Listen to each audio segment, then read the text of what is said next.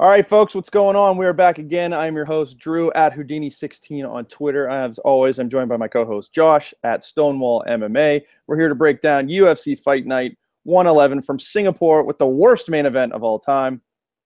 Holm versus Bethe Correia. Stillman, what's good? How are you? How was your last weekend? Are you looking forward to waking up at 4:30 to watch this? I am looking forward to waking up at 4:30 to watch this. I don't really mind that much because school will be out, so whatever. I can do whatever I want. I guess that means I want to wake up at 4:30 in the morning like some sort of moron. I would never wake up anywhere close to that early for school. But yeah, I don't mind. It's summer. I got 2 more days left of school. I'm pretty much done with the kids. I just got to like sign out and like clean my room up and stuff. So I'm living the good life over here. Although it is thunderstorming out, so hopefully I don't cut out or anything crazy like that. And I'm moving next week, so doing the pod next week might be a little bit tricky. Yeah, I'm going to be on vacation all next week, so we'll talk about next week. All right. Anyway, guys, we got Holm looking to get back on track after 3 straight losses. She's going to meet former title challenger Bethe Correia in the Fight Pass main event. Elsewhere, Rafael dos Anjos, RDA, makes his welterweight debut against Tarec Saffiedine. There's some other potential cool action-packed fights in this, a couple heavyweight slobberknockers. So we'll get down and break into that. But before we do that, Conor and Floyd, it's booked as of like an hour ago. Really looking forward to this one. They've already started the jabs. Conor posted a picture on Twitter of him next to Floyd. It was photoshopped. It was Floyd right next to Floyd Mayweather Sr. And I forget what he said, like, looking forward to the fight or something. I don't know. It's hilarious, but I can't wait. It's going to be so sick. Josh is going to bet his life savings on Conor. No, man, I'm not. I'm kind of expecting you to. I'm kind of expecting you to like mark out and just, get all into the promotion. And Mayweather's going to out trash talk. I'm sorry, McGregor's going to out trash talk Mayweather because Mayweather can't string 2 sentences together. That's a fact. So you're just going to be like, oh man, Conor's going to do it, and put all your money on him like an idiot. I'm just depressed that this happening because we could be watching like some actual good fights, but instead we get this clown ass circus with these. Are you going to pay for it? No, I'm not. 100%. Yeah, you're like the only one in America. 100%. I'm coming down to your new place that weekend. We're buying it. No, we're not buying it. Yeah, we are. I'll buy it for you. Fine. Sit in the other room as I watch. Do I didn't used to buy a lot of the pay-per-views, but I've been lately just because it's a lot easier to like work during them rather than having to go to like Buffalo Wild Wings where you can't hear anything. And I don't mind like supporting fighters like Max Holloway and like Jose Aldo and stuff, but I'm not giving Mayweather or McGregor 1 cent of my money. They can go die in a fire. That might be a little harsh, but I dislike both of them, so I'm not giving them any money. So yeah, I need to find someone else to like buy it for me. So I have to watch it, obviously. I don't know. It's just I'm kind of wondering where MMA is going to be afterward. Where McGregor's going to go afterward. Is he going to fight again after making like $1 bajillion? It's just a sad, depressing carnival to me. But you're a carnival. My depressing take. So anyway. Well, when I ship this MMA bracket tournament, I'll buy it for you. Perfect. Yeah. So let's get back to more pleasant news, and that you are still alive somehow. Your joke ass is still in this bracket qualifier. So talk real quick about last week. How did you manage to eke that one out? All right. So everybody talks about like MMA DFS sweats and all that. Waiting on that last fight for to ship a tournament.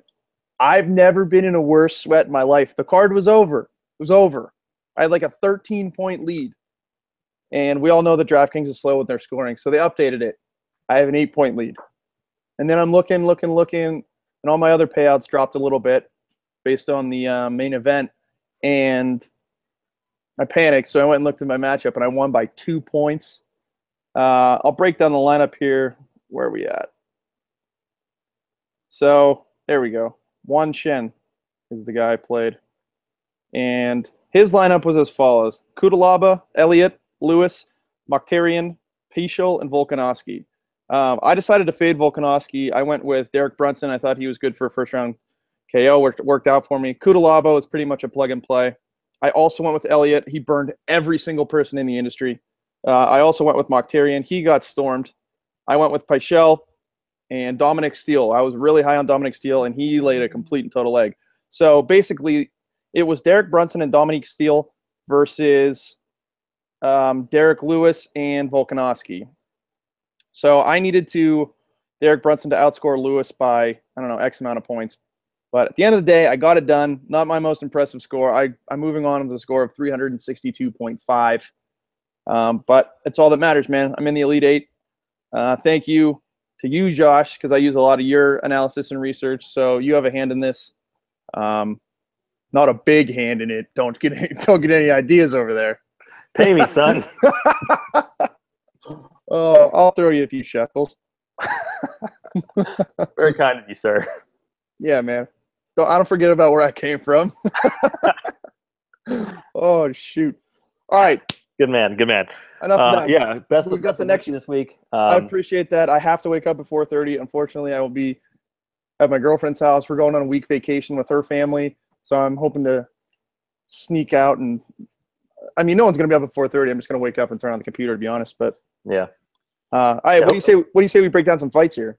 Yeah. Hopefully, you can keep this Cinderella run going.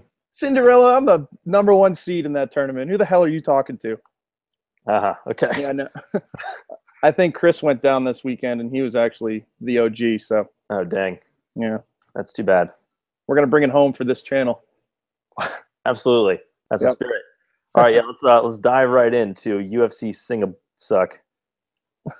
So we got first up Lucy Pudilova. Actually, to be fair, this card isn't that bad. The main event is trash, but yeah, main event stinks. But I'm actually looking forward to some of these other fights. Yeah. So, pardon me. All right. So first up, we got these are bantamweights, correct? Yep. Lucy Pudilova and Ji-Yeon Kim, UFC newcomer. They opened at -120 each, but Pudilova has since gone out to -155, while Kim is now the underdog at +135. Kim is priced at 8,000 and Pudilova is priced at 8,200 on DraftKings. Pudilova has an inside distance prop of 266, +266, and Kim's is +437. So what do you think about this one? Any value or any upside in this fight? Yeah, I think there's some value in Kim here. Fire Fist is her name. She trains with the Korean Zombie in South Korea. She's the #1 fighter coming out of South Korea. I do like her, but I'll jump into Pudilova a little bit first. She's 22 years old. She made her debut against Lena Landsberg, which was an absolute war. And personally, I think it could have gone either way going to the decision. Landsberg's eye was completely busted up. She prefers to strike. She's a good high-paced striker. Utilizes her jab really, really well. But one of the things that I noticed aside from being aggressive and tough, one of the things I noticed that she was weak at and struggled with was the clinch up against the fence, kind of being bullied and bossed around. And I think Fire Fist Kim is going to use that to her advantage. I'll break her down a little bit. She's a decent boxer. Her striking's okay. She likes the overhand right.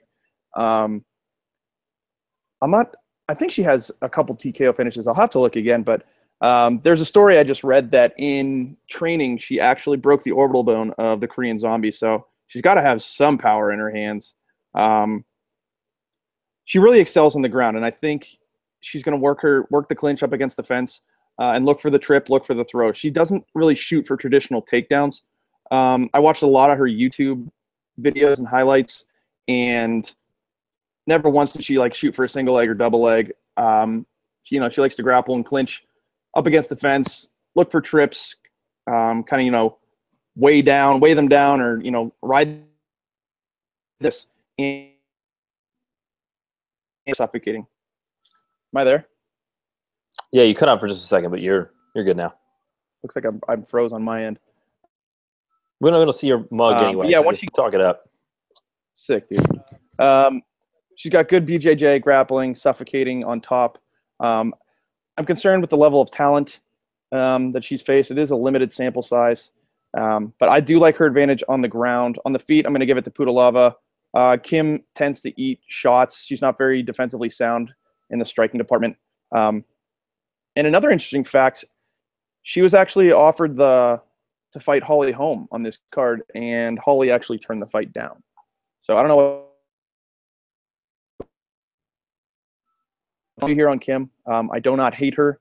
I'm not too sure what her ownership's going to be because she's kind of in that mid-range. I think we'll see a lot of stars and scrubs in this card, and she might get overlooked a little bit, and I think there's some value there. So I'm definitely going to have some exposure to her in this one. Let's see. What do we say? My computer's like frozen, dude. I'm sorry. She's 8,000, and so you think that she can like get it done with grappling? You said that's where she's really strong. Yeah, I do, and I think that's where Pudilova kind of struggled, was up against the fence and on the ground. I haven't seen much of her ground game, but she wasn't very defensively sound when it comes to takedowns. So I think there's some value on Kim here. I'm going to target her in this fight, and I think it's going to get to the ground at some point, and I think she has the fight. So that's basically both formats. I haven't really built my cash game lineup yet, so we'll see if we go that way, but I wouldn't hate it one bit if you played her either way. Okay, cool. I don't know if you need to like plug in or what, but you're going a little bit in and out. Hopefully that fixes itself. But real quick, do you want to I'll get into the next flyweight fight. You want to hit me with prices and stuff real fast? I can't see them on my computer right now. All right, never mind. I got you. So we got, I forget what this dude's actual first name is. I've just been calling him CJ. Carl's John de Tomas versus Naoki Inoue. These are two flyweight guys, both newcomers to the UFC. Drew, I guess, is bouncing out. Hopefully he'll be able to come back in and everything will fix. But I'll just get at you guys with this breakdown real fast. Inoue is 8,900 on DraftKings. He opened at minus 265. It is now out to minus 300. De Tomas opened at plus 185. It is now out to plus 250. Inoue has one of the best finished props on the card. It is the, excuse me, the sixth best finished prop on the card at plus 109. De Tomas has a finished prop of plus 652. So I am on board with those odds. Inoue, by the way, is 8,900 and De Tomas is 7,300, if I didn't say that already. Inoue, it's kind of a weird fight because the only fights that I could find of Inoue, shout out to Brett's premium chat. I'm sorry, his blanking on the name, not premium chat, but his premium service, his subscription service on RotoGrinders has that new fight library, which is clutch. It was clutch for this because he already had up several fights from both of these guys when I went to go do research. So definitely check that out, the premium marketplace on RotoGrinders. And shout out to Brett and Chris again for having us on their channel. We appreciate it and hope you guys are enjoying the content. Back at it. So Inoue only has like 3 fights on that I could find, and they all ended in the first round, while De Tomas had like 4 fights, and 2 of them were 25-minute title fights. So we got to see a lot more of De Tomas in his game versus Inoue was like blowing these dudes out in the first round. But I was really still impressed with Inoue. In his most recent fight that I could see, he his opponent came at him really aggressively with punches because Inoue is like a ground fighter and really, really tall. So his opponent came at him with like looping punches, and Inoue showed that he's really been working on his jab and distance management, and snapped, I think it was Kato was his name, Kato's head back with a jab before dropping him with a 1-2 as he aggressively tried to come forward, and then jumped on his back for the submission. And he's just shown that he's a really good grappler. He can float really well on top, and has really nasty submissions. De Tomas, by contrast, is a power puncher and a power wrestler. He's got decent top control for 125, at least against like the level of competition that he's been facing, which I think he's been fighting in like a Filipino organization. So he's probably not fighting like the best of the best, but I mean, he looks like a solid fighter. He hits like big, high amplitude takedowns and has like pretty hard ground and pound, but he's not much of a submission threat. He's got a couple submissions on his record, but in his 2 title fights, he's mostly looking to ground and pound on top. And when he gets put on his back, he doesn't really have a lot to offer at all. Like he just closes his guard and hangs out. I saw him like trying to punch from his back for like a minute or something, while one dude was like laying hammer fists, like really hard hammer fists on him. So that's not a good strategy ever, pretty much. On the feet, he's a power puncher who likes to throw left high kicks from the southpaw stance. Pretty much the way I see the fight going is that, in a way, he's going to pump the jab, use his reach. De Tomas is going to, either because he's frustrated or because that's just what he usually does, he's going to shoot in and try to take Inoue down, and Inoue is going to take over the fight from there and end up with submission in the first or second round. So in terms of a play here, I like Inoue in really either format. De Tomas doesn't have a knockout on his record, so I'm not too concerned about his like power punching. And Inoue, like I said, his striking has looked better and better. Both these guys are only 20, so you should expect they're going to be making strides, and they might look much better. De Tomas might look much better than he did the last time out, but his last 2 title fights, I saw a lot of the same problems. The difficulty that he had from the guard, the inability to really like advance and finish people. He would get someone's back and just not be able to finish them. And Inoue doesn't have that problem at all. So I like Inoue here. De Tomas I think he might be like an okay GBP punt if he can survive and score a bunch of takedowns, and just like even if he ends up getting out grappled or loses a decision. He could win if he can not get submitted and stay on top for long enough. He could pay off his price tag for sure. I just don't see the finish upside with him. And he could also get subbed out in the first round, so I'm a little bit wary of him in cash. So I think he's a GBP play for me for the most part. You back, dude? How's it going? I'm back, dude. Sorry about that. I don't know what the heck happened. It's all good. Ready to move on to Doan and Kwok? You know it. All right. So Russell Doan is fighting Kwan Ho Kwok. These guys are bantamweights, right? Yes. Cool. So Kwok opened at -165, but the line is closed. He's now -130. Doan opened at +125. He's now at +110. Kwok is 8,600 on DraftKings to Doan's 7,600. Kwok's inside distance is +185 and Doan's is +244. So who do you like in this one? Do you agree with Vegas, or do you go for the value on Doan? I think I'm going to lean value on here if I'm going to play this fight. I think Doan, there's some value into that, and you can save a few dollars. Kwok, he's a Taekwondo practitioner, 6 knockouts to his name. He's really, really fast. He's a disciplined striker. In his recent fight with Brett Johns, he showed a lot of explosiveness at points during the fight. He kind of gassed, though, because Brett Johns kind of took it to him in the grappling game, took him down 11 times, I believe. So, yeah, that immediately right there raises some red flags for me. Some of the other issues that I saw from him, keeps his head high, and in grappling exchanges, he tends to gas out if it's a grappling heavy fight. And like when he exchanges and he comes in for, to throw strikes, like I said, he's kind of standing up tall and he leaves himself open to be taken down. I think there's potential in this kid going forward, but I don't think this is his fight. I'm going to lean Doan on this one, who is he's really sharp, fast starter.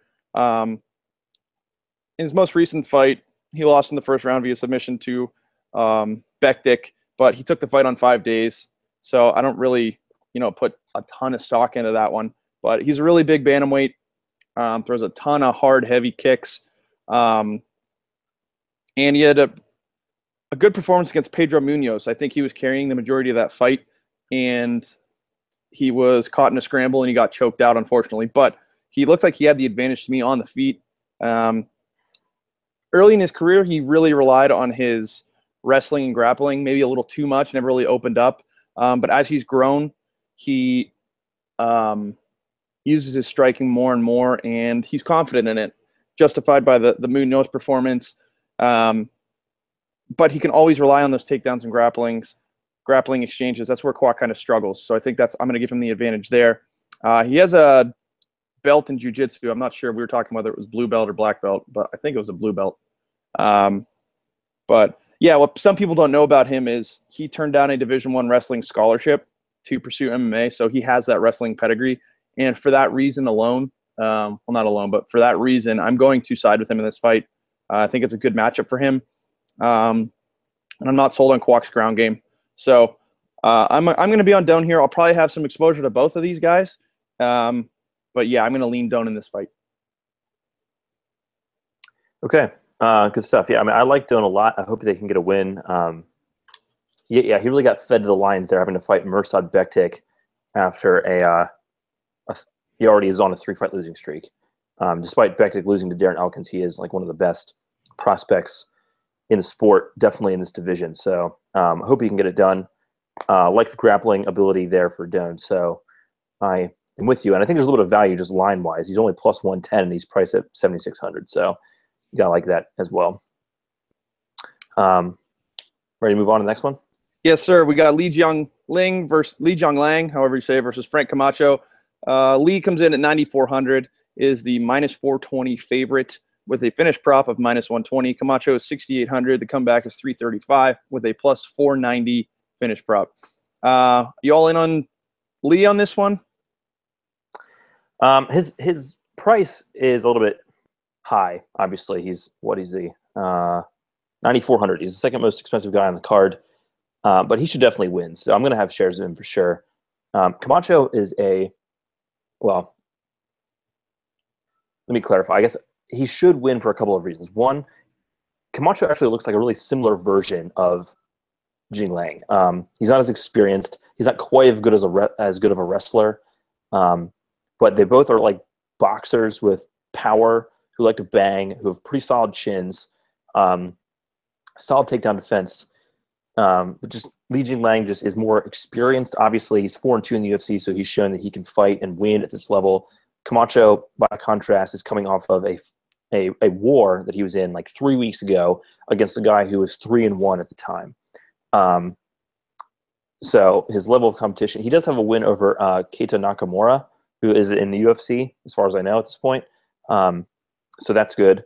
He's 20-4, so it's not like he's only, it's not like he's inexperienced or anything. So there are things to like about Camacho, and Li is hittable. He's shown to have a pretty ridiculous chin, but he got hurt in his last fight by a guy who is mostly a wrestler. So that's worrisome.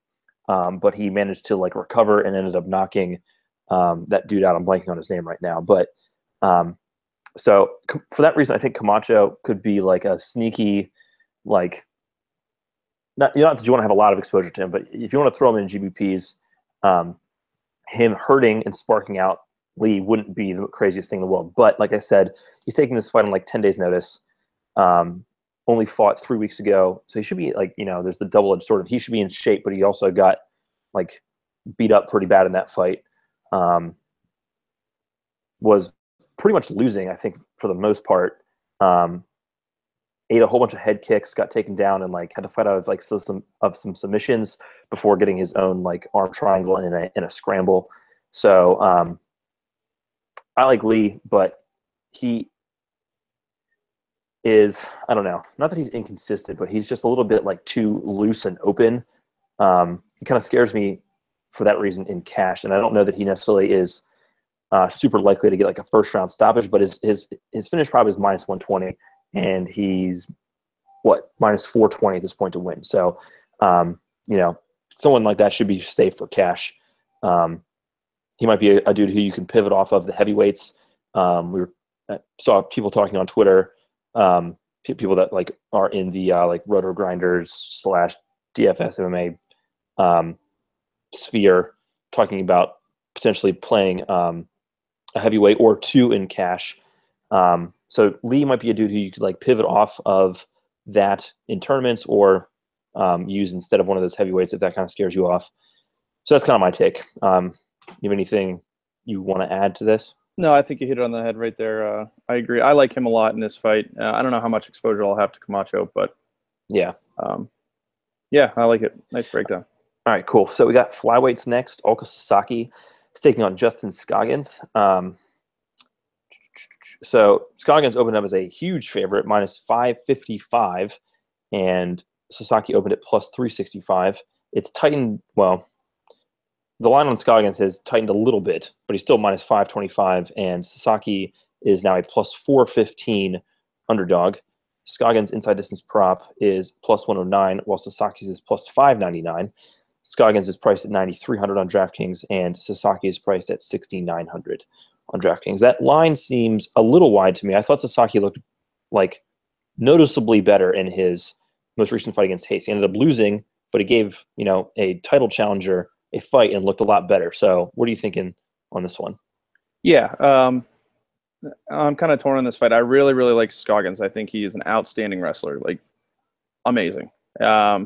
He averages what I think it's 4.26 takedowns per fight. If you watch his fight with Ray Borg, he handled himself, took him down 4 times. Where am I at here? Yeah, same thing with Pedro Munoz. Had the advantage all fight over Pedro Munoz, but walked right into a guillotine. And that's, I think a lot of people are holding on to that. He kind of finds himself in crappy submission positions and gets choked out.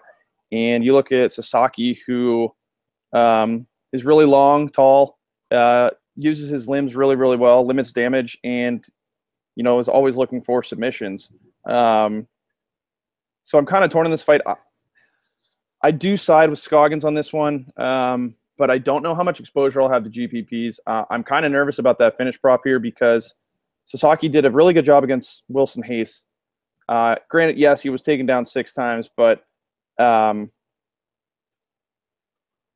he's going to have that height and reach advantage. If he establishes that jab and keeps him at range, I think Scoggins is going to have a tougher time getting in. I think he's going to have to throw a lot of feints to get in close and look for that takedown.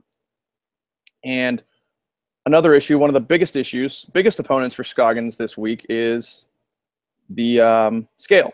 He's returning to the flyweight division. He had weight issues at flyweight in the past. So that's always an issue there. But I'll side with Scoggins here. He's a fluid striker. Doesn't really telegraph much. He's super fast. And I think he could use his angles and footwork to, you know, move around the jab and find him, you know, use angles to get through those, the long reach of Sasaki and get him to the ground.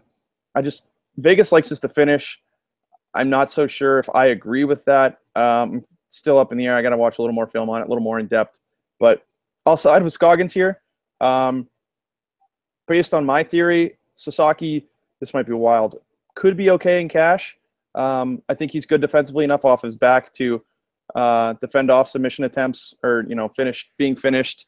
So, yeah, I'm kind of on the fence in this one. I really don't mind either of these guys in GPPs. I think a lot of people are going to – I've seen a lot of people already tweeting about, like, you know, the favorite dogs to pick, and Sasaki's getting a lot of love. So I wouldn't be shocked to see his ownership up there, and that kind of leads me to maybe pivot off one of the higher guys with Scoggins and look for that finish. I think at the high-priced heavyweight, Scoggins is going to be the lowest owned, one of the lower-owned, priciest people. I'm hoping Holly Holm's like the highest-owned person on the card, to be honest. Yeah, same. Yeah, which I will have zero exposure to. But, yeah, I think Scoggins makes an intriguing play in GPPs. I just don't know if he's going to meet that, pay off that price tag. So I don't know if I'm going to play him in cash for that price tag. But in GPPs, yeah, that's fine. I'd like to get him at a lower ownership than most. And, you know, hopefully he chokes out Sasaki in the second round or something like that. But that's where I'm at on it. I'm going to side Scoggins here, but I wouldn't be shocked either way. Don't know if I totally agree with Vegas, but that's why they're Las Vegas and I'm not. So you think it should be tighter? A little bit. I think so. I think Sasaki's proven that he can handle the wrestlers and the grapplers. He wasn't finished by Hayes. He's pretty good defensively off his back, uses his length, like I said, to control the top position. And, yeah, that's where I stand on it. Yeah, Scoggins also does. I mean, he's super young and, you know, should be improving, but he has shown a bad habit of diving into submissions and guillotines in the past. So Sasaki could be live for that reason, but yeah, I agree. All signs should point to Scoggins winning. If he were to miss weight, but say the fight were to still go off, how would that affect how you played it? I don't know, man. I think I'd still the same. I mean, he's been fighting at bantamweight, so maybe he feels even more comfortable with that extra weight that he couldn't get off. But he could feel miserable from the lack of nutrition he has and the cutting. I'll have to wait and see him on the scale, see how he looks. I'm hoping he makes weight. Obviously, I think we all are. But I think he's in a good spot here. I do like the value in Sasaki, so kind of torn on this one. But Scoggins is my pick to win. Not sure if he gets the finish though. Okay. Anyway, hit me with the next stuff. Alex Bruce Leroy Caceres versus Rolando. Is it D or die? D. Rolando D. Caceres comes in at 9,100. Is a minus 325 favorite. Finish prop at plus 120. D is 7,100. Price or the comeback is plus 265, and the finish prop is plus 455. What do you like in this one? GPP, cash, break it down. I like Caceres here. I'm trying to see if this is a short notice fight. Yes.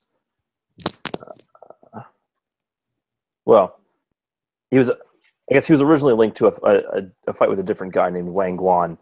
Now he's fighting Rolando D. I like Caceres. I mean, I think he should have more skills just about everywhere. D is a Muay Thai fighter, Filipino, and his ancillary skills, his other skills are improving, but he's still kind of just like a one-note Muay Thai fighter. He's got good kicks, but he's pretty unlike Caceres, who's like very movement-oriented, very flowy, can cover a lot of distance, throws a lot of flashy stuff from long range. D is just like very traditional Muay Thai, leg kicks, head kicks, just like, but he's pretty stationary, pretty upright, like kind of close range, and he's not very good at pressuring, and so I think he's gonna have a hard time getting to Caceres and really being able to land consistently. Caceres can be hit on the counter. He doesn't always have the best head movement when he comes in with his hands, but he's generally shown to have a pretty solid chin, and I just think he's got just more tools, just so many more tools, both in the straight up standing, and if he can take the fight to the mat. D is not very strong on the ground. He tends to get stuck in submissions that he has to kind of just like gut his way out of. So he's tough, but that's not a recipe for success long term. And Caceres, doesn't normally shoot like traditional takedowns, but when the fight ends up in the clinch, he has shown that he can like body lock dudes and slam them to the ground. He was kind of ragdolling Cole Miller at different times in their fight, where he looked outstanding for most of that fight. The trouble with Caceres is that he's just kind of inconsistent. He's kind of flowy. He doesn't, necessarily. He's not necessarily a dude who comes in with like a specific focus or like a specific game plan or like have a clear idea of like what he wants to do in that fight to that opponent. He just kind of like goes with the flow and strikes and just kind of like whatever he feels like in the moment, that's what he does. So that kind of style doesn't lend itself to like blowing dudes out in the first round, because he's not really going after dudes like that, even if he's better than them. So that's really the only thing that kind of scares me off here. I think that he should win. I'm picking him to win by a pretty dominant decision, pretty clear-cut decision, or submission in the second half of the fight is my pick. So for his price, I'll have exposure to him in tournaments, some exposure to him. Could he finish early in the first round? Could he, score really, really highly? I think that he could.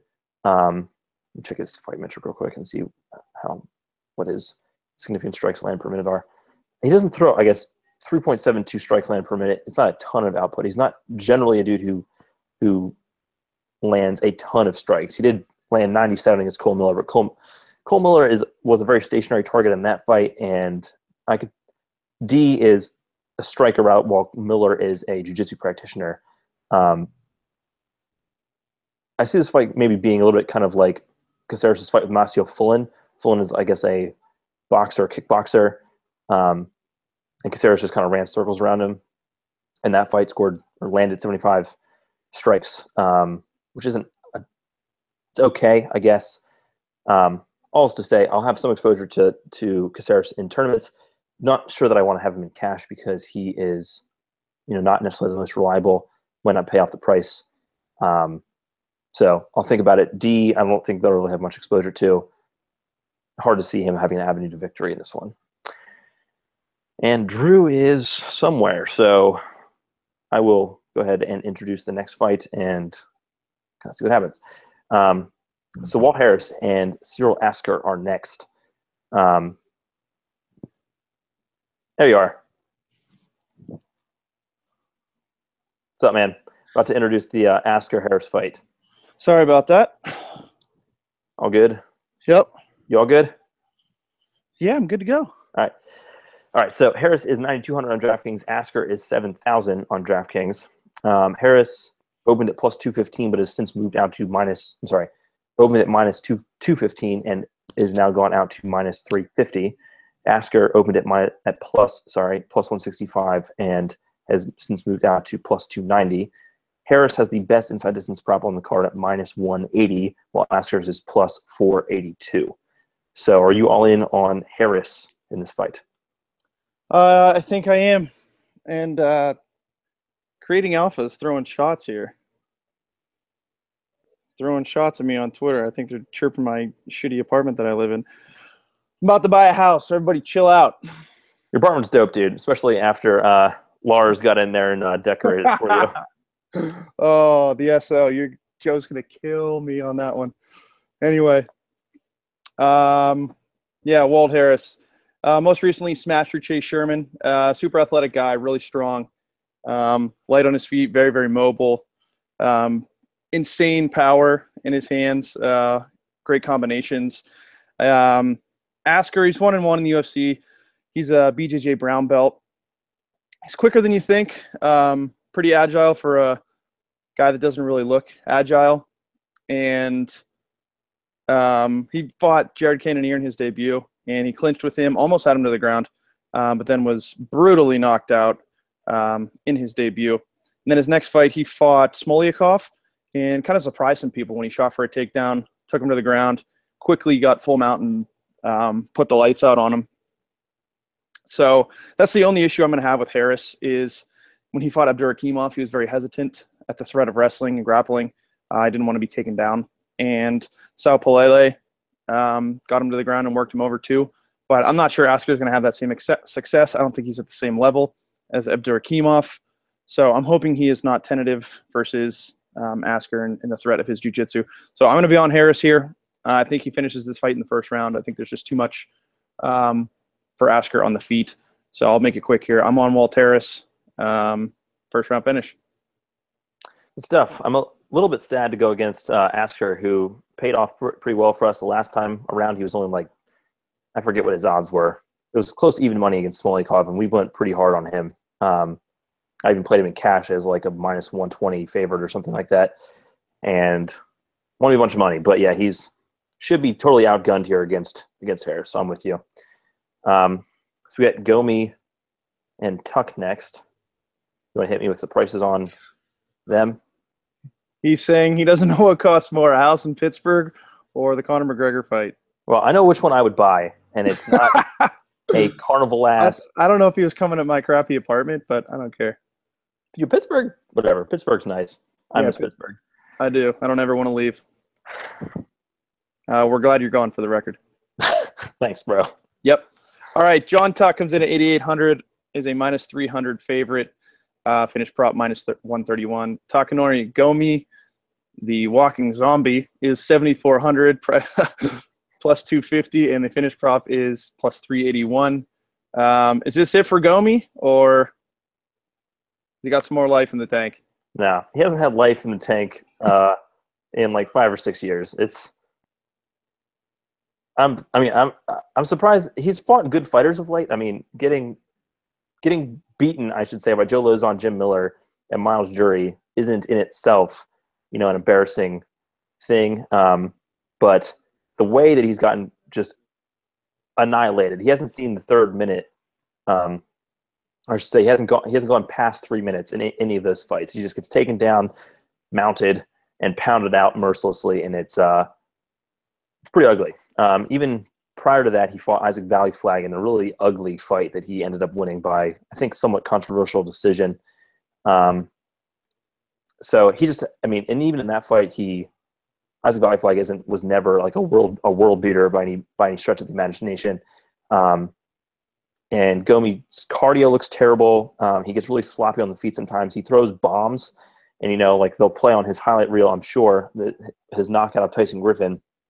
When he connects with one of those bombs, good things can happen. But any fighter with any, fight IQ or, tools to avoid, a wild haymaker should beat him. Now, Tuck, the problem is that Tuck himself is not very reliable. He's a dude who takes his foot off the gas routinely. He's got skills. Like, I think he's a Taekwondo fighter with a black belt in Brazilian Jiu-Jitsu.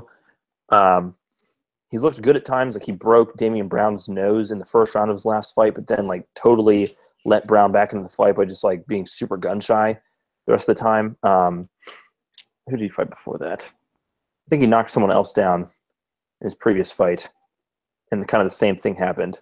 He fought Josh Emmett on short notice, and Emmett has turned out to be a pretty solid prospect, I think.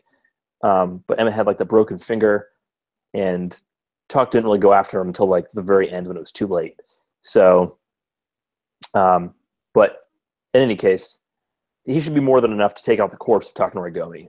There's no reason for that Gomi should be able to fight at this level anymore. So the only thing that's making me not go like all in 100% exposure on Tuck, given that he's not priced super highly, he's only 8,800, is just the fact of how unreliable he is. How, just I don't know if it's fight IQ or what the problem is with him, but still, he should get it done. I'm picking him my first round submission. I think if he has seen any of Gomi's recent fights, the book on him is clear. You just take him down, advance, out and after the win. Gomi, like at this point, is basically like Vitor Belfort, but maybe even worse. Probably worse at this point. So that's my take. I think Tuck should be safe for cash or GBPs for sure. I think he has the second best finish prop, third best finish prop after the heavyweights, Harris and Tybura, and he's not priced above 9K. So that is something to like. He should be pretty highly owned, but I think he'll be worth it here. Any other takes? Target against Gomi. I'm cool with it. Yeah, that's pretty much pretty cut and dry. That's pretty much the analysis. All right, so main card time. Rafael dos Anjos makes his welterweight debut against Tarec Saffiedine. RDA opened at minus 195 and has since gone out to minus 270. Saffiedine opened at plus 155 and has since gone out to plus 230. RDA is 9,000 on DraftKings and Saffiedine is 7,200. Dos Anjos' finish prop is plus 291 and Saffiedine's is plus 685. So how do you see RDA doing at welterweight, and does he pay off that price? I don't think he pays off that price. So I don't know how much exposure I'm going to have to RDA. The thing about Saffiedine is he's fighting up in he's training in TriStar right now. He's a technical fighter, and we were talking kind of, you described it perfectly. He's a safe fighter. He doesn't really put himself in risky situations. He's very disciplined. And looking at the Vegas odds, the finish props, 291, 685. I don't think I really want much of RDA. Maybe a Saffiedine playing cash because he's cheap, and they should get to 3 rounds. What RDA are we going to get? How do you see it? What do you think? Yeah, I mean, it'll be interesting to see how RDA looks at welterweight. That's really the only thing I'm kind of curious for. Saffiedine is there's another guy like this. I can't remember who it was. Someone who just kind of like sucks all the life out of, I think it was like Bojan Velikovic, who ended up getting that weird knockout in his last fight. I described him as a guy who kind of like sucks all the fantasy goodness out of a fight.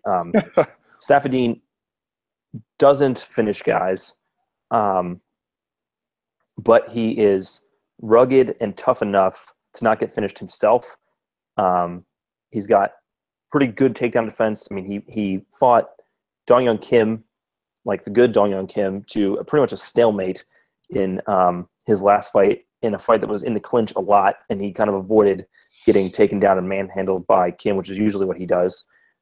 He's a technical kickboxer, but he doesn't have a lot of upside, and he limits the upside of his opponents, is sort of how I see it. So, it's not one that, until we kind of see what RDA is going to look like, maybe without the weight cut, he's rejuvenated and comes out and just is super aggressive and bombs on Saffiedine. I think RDA will have like will have the power advantage despite moving up. So, but it's not a fight that I really want to target much of, other than, like you said, maybe Saffiedine and Cash, because he could get 3 rounds of moderate striking. But I don't even know if that's the play. This might be a fade fight for me. Yeah, I mean, we'll get to Bethe in a second. Your girl. Yeah, I guess. Anyway, that's good. Let's move on. All right.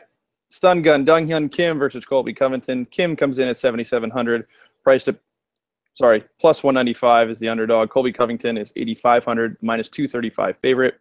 Kim's finish prop is plus 679. Covington is plus 214. I'm hearing some chatter about there both ways. Some people like Kim. A lot of people love Covington. He's on the up and up. Where do you side on this, and how much exposure are you going to have to these guys? Cash play, GPPs on Covington, where are we at? I think it's a GBP fight for Colby, for me, for the most part. Not one that I want. It's not really a fight that I want a ton of exposure to in general, because I think these guys are sort of going in opposite directions in their careers at this point, and that should be clear. Kim has still, by and large, looked good, but like I just mentioned with Saffiedine, he wasn't dominating a clinch and wrestling battle against a guy who's mostly kickboxer, and Covington has got that like D1 wrestling pedigree. He just wrestles the crap out of people. But I think Kim's judo base and just general like takedown defense, takedown abilities, clinch abilities is going to largely negate a lot of what Covington usually likes to do. Like Covington got 12 takedowns against Brian Barberena in his last fight. Barberena is solid, and Covington showed that he's like, ascending to that like top 15 level. But trying to wall and maul or, consistently take down and control Dong and Kim for 3 rounds. Like maybe he gets a bunch of takedowns, but I don't see him really being able to control Kim on the ground. So Covington, 8,500, not super expensive, could pay off the price tag even in a decision if he can score a bunch of takedowns. Cash for him, maybe. Like I said, it's not super expensive. But I also don't really see a ton of upside for him. Like unless Kim has really just fallen off a cliff of late, I just don't see a ton of upside in this fight in general. So it's not one that I'm going to have a ton of exposure to. That's sort of my take on it. I don't really see a lot of upside for Kim. I think the most that he can really hope for here is to kind of like stalemate it and end up on the right side of a split decision is like his ceiling, which, isn't really enough to target. So, you have anything else you want to add? No, I think I kind of agree with you there. If Covington storms, I think you're sitting pretty, but I think he will be highly owned based on his record and whatnot. And Barberena was his biggest step up in talent, but I just think Kim's faced much higher talent and has the skill set to kind of hold him off and negate him, but we'll see how it goes. Yeah. All right, so co-main event time. We got heavyweights. Marcin Tybura is taking on Andrei Arlovski. Tybura is the favorite. He opened at minus 190, but is now out to minus 250. Arlovski opened at plus 150 and is now out to plus 210. Tybura's finished prop is the second best on the card at minus 136, while Arlovski's is plus 411. Tybura is 8,700 on DraftKings, and Arlovski is 7,500 on DraftKings. So what are you thinking here? Is Tybura safe enough in cash? You're willing to go all in on him? Is Arlovski toast at this point? What do you think? Yeah, I think Arlovski's burnt toast at this point. 4 straight finishes. Even before that, it was a questionable decision win over Frank Mir. His chin is completely blown up. He leaves himself open all the time, and I just think this is the end for him. I think this is a really good spot for Tybura, kind of experience that big fight feel, the pressure of a big fight. He has 2 finishes to his name, Luis Enrique and Victor Pesta with a sweet head kick. Likes to throw that left kick a lot. He's a seasoned striker. He's good on the ground as well. He took down Luis Enrique and used that jiu-jitsu background of his, and he's very solid on the ground. So I think Arlovski's kind of at the gatekeeper role at this point. maybe trying to milk out his contract. I don't know what his contract's at, but it can't be anything. He can't be signed long term. I think this is it for him. He's probably making decent money. Heavyweights. Yeah. I mean, he's the co-main on a crap card, and he's got the name value. Yeah. So he's probably making some money. Now, Tybura, has he fought this level of talent? I don't know if Arlovsky of now is the same. You can't really say that about his level of talent. So I'm going to be on Tybura here. I know, hot take. But at his price tag, 8,700, minus 250, minus 136 to finish. I think he is definitely a GPP play. I would say you could play him in cash. I overthink this all the time. Like, I hate playing heavyweights in cash. You know that. But I don't know if it gets much safer than him. Maybe Walt Harris too. Yeah, it's interesting. We tried to talk beforehand. I mean, like, it's pretty rare that you want to play a heavyweight fight in cash, but both these dudes look pretty safe. Arlovsky is crafty. I think Sun Tzu, I saw on Twitter, said that Arlovsky didn't train with Jackson. Yeah. He did say that by Jackson. So that's interesting. That doesn't bode well for Arlovsky. Arlovsky did have a 4-fight losing streak similar a few years ago. This is heavyweight, so never count anybody out. But the fact that he left Jackson or isn't training at Jackson's for this fight doesn't bode well. Obviously, Tybura is like a prospect on the come up. I could see the fight going to like decision though, because like Tybura didn't get Pesta or Henrique out of there until the second and third rounds of their fight. So and Pesta is just bad, has no head movement or like defense of any kind. And anyway, that's the only thing that's making me kind of like not want to go all in on Tybura. I mean, I love his price, love his upside. Definitely think he can win, but I'm just worried that he doesn't pay off because it takes him until the third round to get to like land the shot. So I don't know. You have any response to that, or? No, I mean, I think Arlovsky's chin is shot, and I don't know if it'll take much to put him down. So, like I said, Tybura, I feel pretty confident about him, and at that price tag, it's so juicy. Yeah, and there's a lot of others that I'm kind of up in the air about. So I think for 8,700 and that safety, you'll probably see him in quite a few of my lineups. Yeah, even though, I mean, he's probably going to be one of the highest owned guys on the card, you have to think. Yeah, and I mean, there's some merit to pivoting to him in GPPs, but I mean, sometimes it's not bad to pay up for the chalk. Like, sometimes it's the right move. So yeah, fair enough.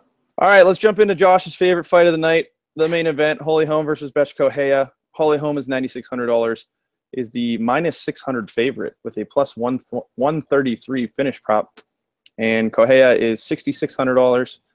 The comeback is plus 450 and a finish prop of 1,070. All in on Correia. Yeah, I like Correia.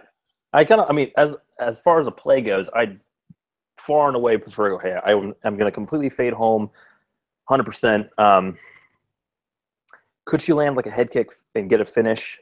Yeah, but I don't think it's super likely. And what's her finish prop you said? 1,070. That's Betch. Oh, sorry, 133. Yeah, Holm's 133. I mean, I think that's even generous. I kind of feel bad for Holm, like the way that she's kind of tumbled since beating Rousey. Like, was such like a seminal moment. Catapulted her to superstar, and now she's under this like giant microscope, and it looks like that she like can't perform. I think it was just like a stylistic, like this, just a perfect stylistic matchup for her. Rousey's completely utter lack of striking defense and inability to make adjustments and like single-minded desire to charge into the clinch. No one else is going to do that with her. Most other people kind of like stay away from her a little bit because they're worried about getting too close to the vaunted striker Holm, but she pulls her punches, generally doesn't put her weight behind a lot of her punches. She throws and she yells and she moves around a lot, but she's not landing much of note for the most part. And she's there to be countered, especially when she's throwing hands. She doesn't move her head a ton. And,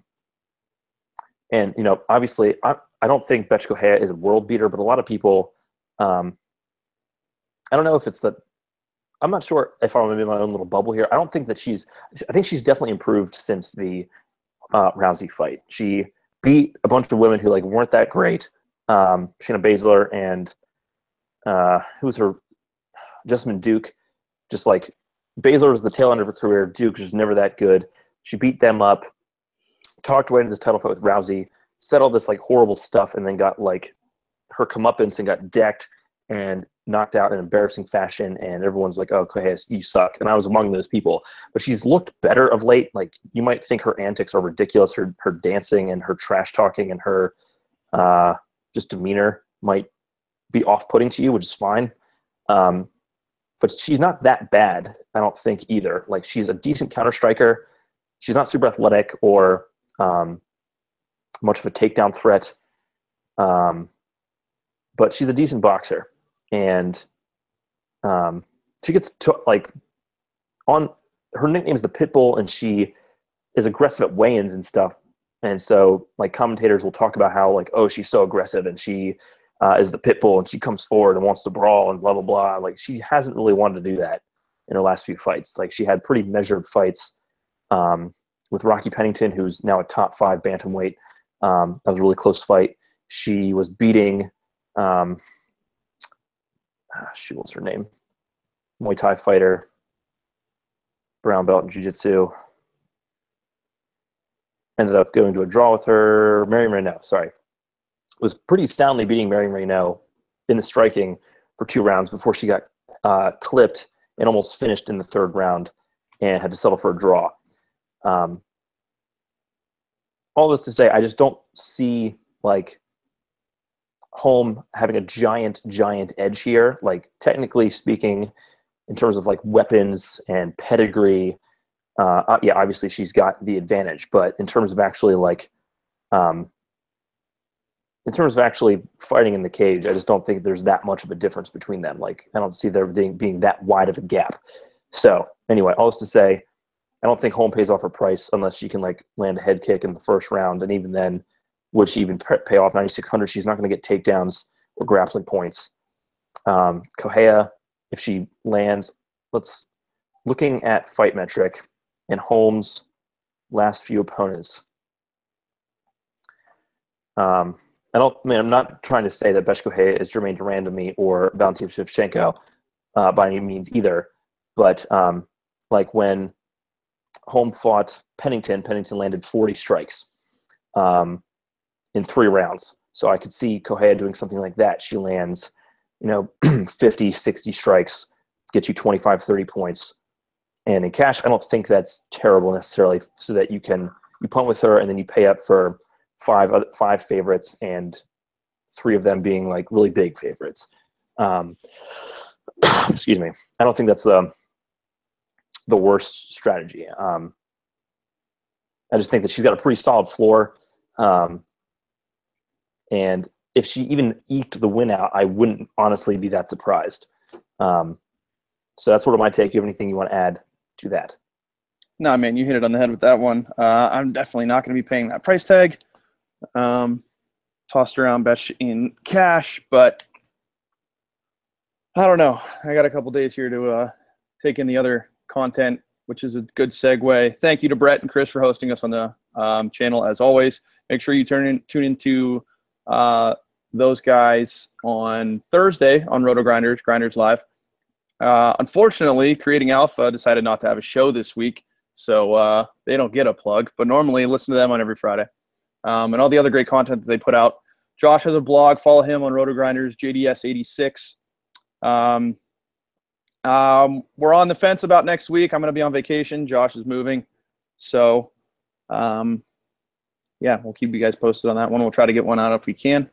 Other than that, Josh, that's all I have. Do you have anything for the good of the cause? Yeah, real quick. If you like the content, help us out, give us a like on the video here. Love that. That's super good. In terms of, I got some stuff coming out. Now school's winding down. I've got more time to write, so that's always good. I'm going to try to come out for something for Low Kick about the worst bookings of 2017 so far, given that this main event is trash. So be on the lookout for that. Follow me on Twitter so you can see that. when I post that stuff. I'm also having something really cool coming out for champions.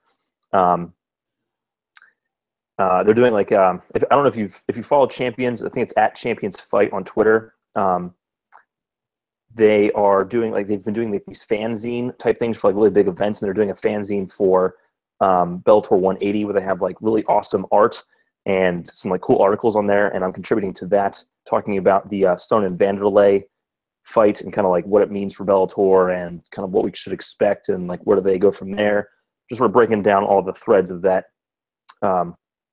fight. So check that out. I would really appreciate that. Not sure when exactly that should be coming out. Probably fight week of Bellator 180. So next week, I guess that will be sometime. I think that's pretty much it. Hopefully I'll be churning out lots of stuff now that it's summertime and I can just kind of focus on MMA and writing and stuff like that. So hopefully get that going a little bit more. So thank you guys for watching. For Drew, I'm Josh. Good luck this week, Drew. Thank you. I appreciate it. Keep this train rolling. We got a bench clearing situation in the Pirates game here. Uh-oh. Tensions are high. All right. Anyway. All right. I'll see you guys hopefully next week. If not, week after, whenever the next card is. Peace.